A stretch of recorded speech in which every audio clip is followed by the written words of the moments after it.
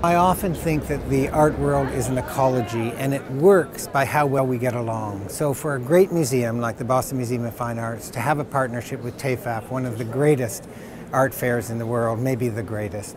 and to actually have the support of TEFAF to start our conservation of our two important Rembrandt portraits, and to see them come alive,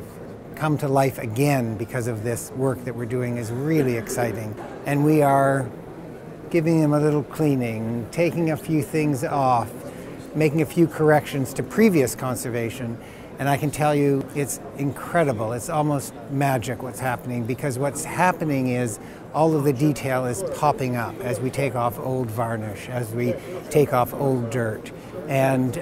it's very exciting to see.